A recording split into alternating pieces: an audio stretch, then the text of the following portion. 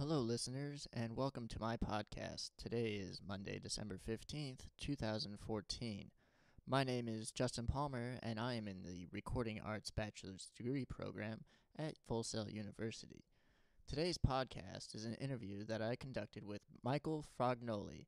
He is a singer, songwriter, and musician for his band, Hadley's Hope. Here is our interview. For my first question, I asked Michael, what do you see as the role of the visual arts in society today, particularly in your profession? Michael responds with, it goes hand in hand with the music industry. The visual aspect art of the music industry is just as important as the music itself. When we release an album, we put just as much energy and focus on the artwork and images as we do in the recording session. My second question to Michael was, new communications and media technology make imagery almost instantly available. Do you believe that this is having a positive or negative influence on your industry? Michael replies with, definitely a positive. For us to be able to use a brand image and incorporate that into our social media posts definitely helps us ingrain those images into our audience. It's a great tool.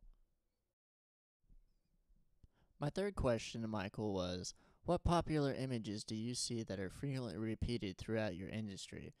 Michael replies with, although I can't think of any images right now, I think it is very trendy.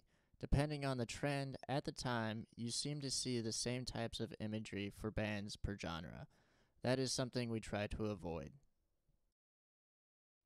My fourth question to Michael, who is one of your favorite visual artists and or what is your favorite style of visual art? Michael replies with, Stanley Donwood. He is part of Radiohead's art department. I especially love his work during the Kid A and Amnesiac era. My last question for Michael is, how has your knowledge of famous artworks influenced your creative process? Michael responds with, I draw creative inspiration from a variety of mediums, film, art, music, and literature. Artwork that moves me will in turn move me to express myself in my music. I especially love the works of Salvador Dali.